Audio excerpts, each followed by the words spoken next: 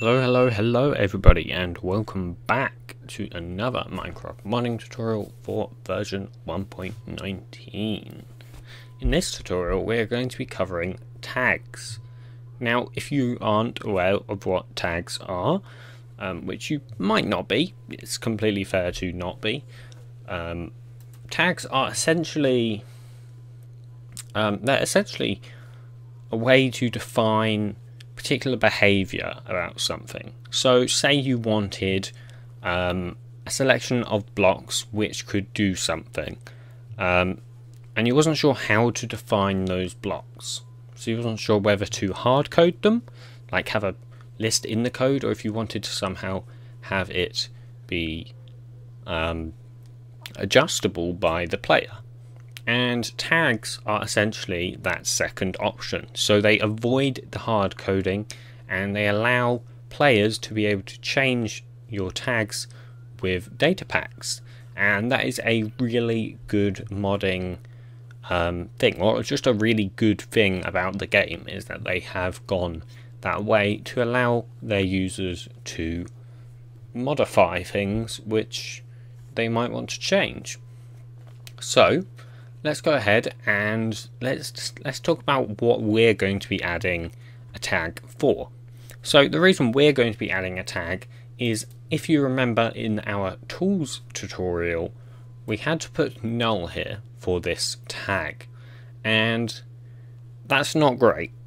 Okay, that's not really very good. So we actually need to put well, we don't need to put a tag in here. You can leave it as null. It's just not really a good idea. So we need to go ahead and put a tag in here. But obviously you can use tags for whatever you want. In future tutorials, we'll probably be using tags for other things. So this is just a tutorial to get you started with how it works. So yeah, I mean, let's just get started. So we're obviously going to be creating a block tag for this. So let's actually come into our block init class, and we're going to create a subclass. So we're going to say public static class tags, and we'll call it, we'll just call it tags. And in here, all we're going to want, this is very simple. So we're going to want a public static final. And this is tag. Make sure you get the right tag. So it's the one from I think it's this one, com.mojang. And this is generic, so this takes in the type. The type we're going to be using is block.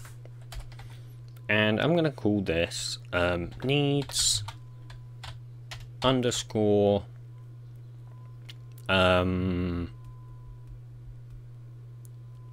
example underscore tool is equal, and then this is equal to block tags dot create, and this takes in a resource location. So we're going to want a new resource location of mineable / needs underscore example underscore tool.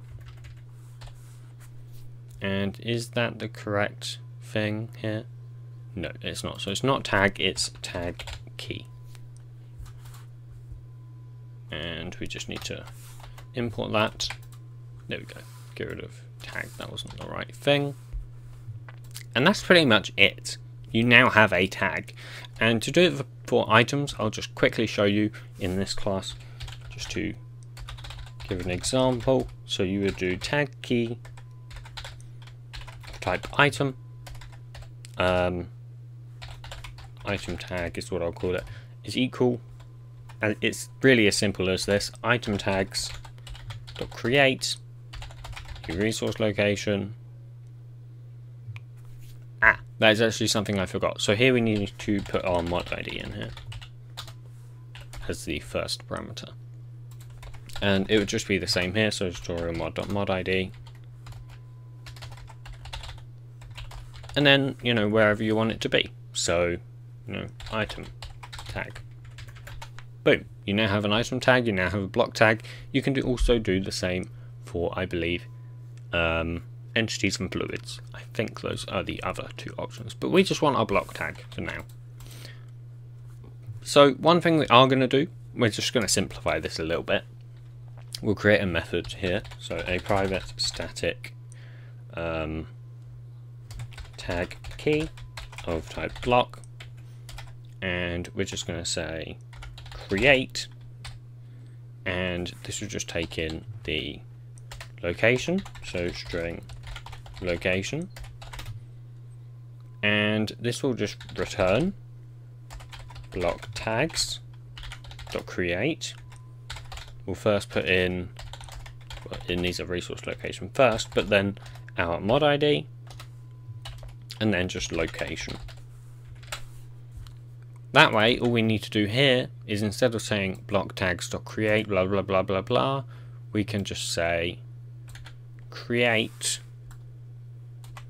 and then this string there. Boom. That is a lot simpler. Another thing you might want to do is create one for Forge.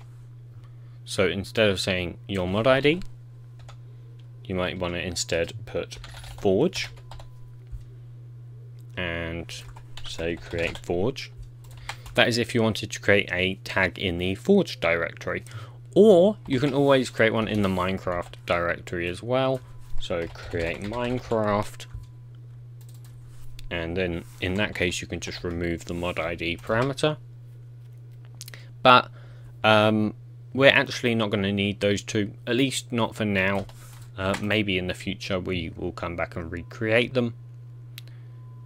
So okay, yeah, that's fine. So yeah, now we can just go back into our block class, and no, into our item init, I mean, and then we can say block init dot tags dot needs example tool. And now what you can do is you can put something like, if we come back into our block init, if you remember in our block tutorial, or our block drops tutorial, we set these two to be in a respected tag. So let's just have a look what we did. Go in Minecraft tags. You see here we have the needs iron and stone tools. What you need to do if you want yours to work is come into data and then your mod ID, and just create a new directory, tags / blocks, and in here you can just create your own. So you can say whatever you named your tag. So we named ours needs _ example _ tool .json, of course, and then you can just put the stuff in here. So I believe the first value is replace. We'll put false, and then you can say the values, and then your array. So, you know, say for example, you want I don't know, tutorial mod : example _ example 2 _ block.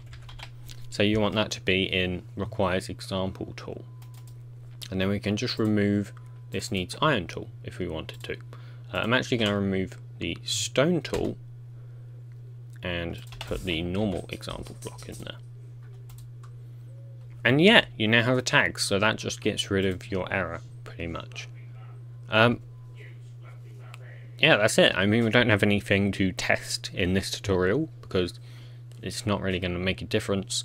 So yeah, I hope you guys did find this tutorial useful. If you did, please do be sure to punch that like button and subscribe. If you really enjoyed, please do be sure to share it.